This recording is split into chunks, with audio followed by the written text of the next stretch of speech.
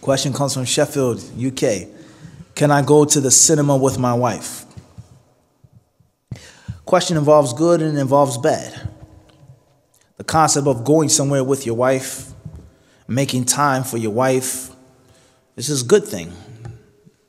Me personally being an imam of a masjid, whether I'm home in New York City or traveling abroad, brothers can bear witness to this. Abu Saeed, how many times we have to counsel people? And a consistent theme in people's marriages is that my husband, specifically from the side of the woman, my husband doesn't spend enough time with me. My husband doesn't love me. He's not affectionate. He's not romantic. My husband, he never does anything special with me or for me. My husband just works, he prays and he leaves and that's it. My husband comes to me and he goes and that's it. My husband doesn't look at me with any worth or any value. I don't feel like I have a friendship with my husband, and the list goes on. So the concept of two different people we have now, two people. We have one brother who takes his wife to the cinema, right? And everyone's expecting, and obviously the brothers can see, we don't always answer questions in a conventional way, in an orthodox way. It's haram to go to the movies, it's this. That's already, you already heard that and you're going to hear that.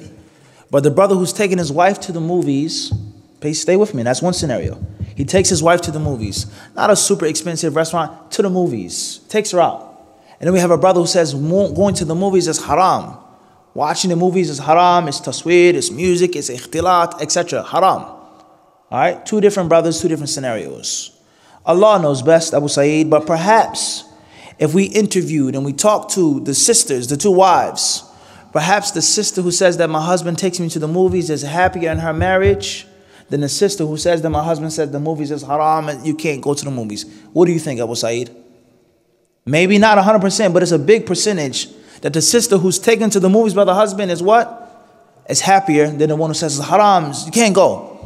Because there's something that's wrong, something that's missing in this equation here.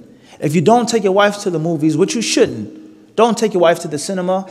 It's not haram to take your wife to this place or to that location and to spend this time with her and to make her feel special and to be romantic according to the sunnah.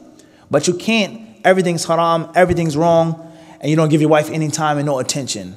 Know for sure your wife will what? Be unhappy, and she'll be afflicted with depression, and she'll have suicidal thoughts. And she'll, even though she's wearing all black, gloves, niqab, everything is covered.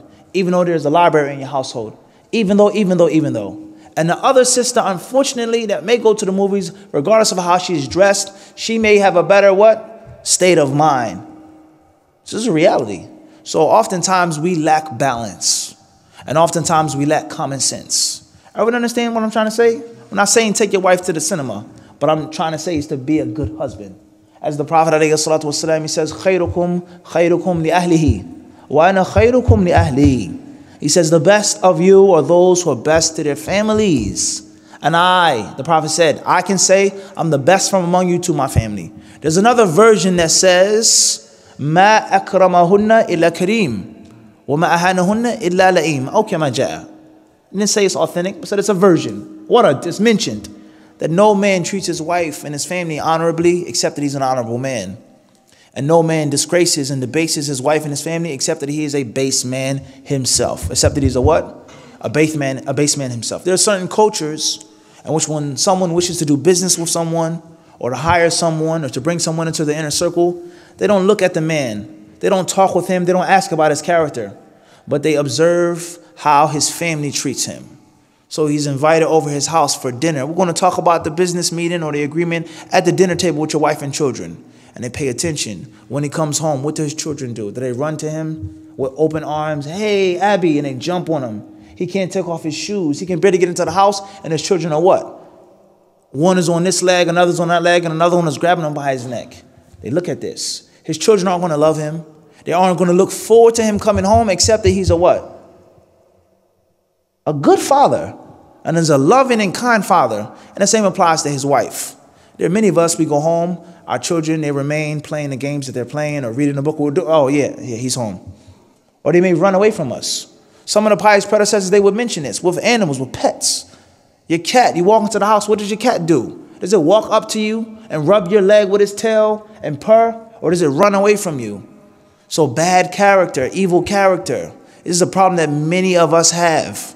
And when we have bad character and nastiness, we cover it up and we perfume it with fake piety. We cover it with what? Fake piety. The cinema is haram. Don't take your wife to the cinema. A'udhu billah, haram. Maybe. It's possible. But is it haram to treat your wife kindly? To curse at your wife? To insult her? To talk about her weight? To talk about this? To talk about her family? Which many brothers what? Do. With beards, with thobes, and with huge sajda marks. So that's a part of the sunnah as well. Everyone understand the point I'm trying to get to? It's very important. And Allah surely knows best.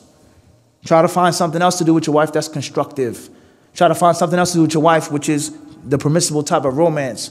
And be your wife's friend, bid'nillahi ta'ala.